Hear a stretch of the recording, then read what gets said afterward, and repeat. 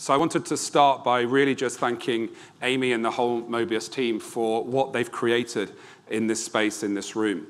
I've been, like many of you, to many conferences, and I've been to many retreats, and I've always found that I've had one foot in one camp and another foot in another camp.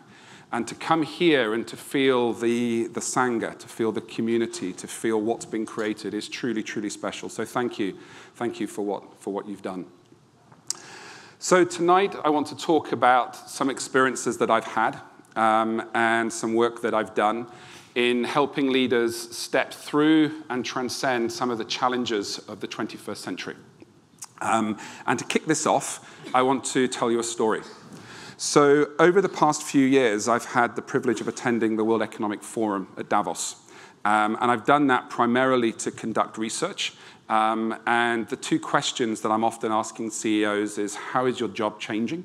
And secondly, how strong is the pipeline of people coming through the organization that have the skills to lead? And if you're interested more in that research, if you Google CEO report inside Business School, you can download the report that we did. But one conversation I had 3 years ago, I think will stay with me for a long, long time. And it went something like this. For the past 40 years, it feels like I've been climbing a mountain. And that mountain is my own leadership journey. It's the journey of the company that I lead. And to some extent, it's the industry that I've been part of building. And he said this, the problem is, I'm standing on top of the mountain.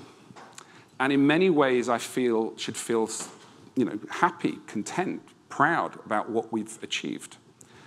The problem is, the mountain's crumbling beneath me, and I'm surrounded by fog.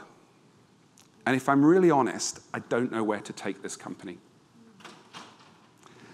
And I sat there, and it took me a moment to take it in. This was somebody who was running multiples of billions of dollars, of euros, who should be alpha. That's what we expect. But there was a brutal honesty about what he was saying. And there wasn't a share price crisis. There wasn't an activist investor. There wasn't a crisis with social media. There were none of these things, but he was sensing and picking up on something. So I'm going to talk more about what I did with that conversation, but my invitation to you now is to join me in a guided meditation that I've created. And the question is, where are you on that mountain? Where's your organization? And where are your clients?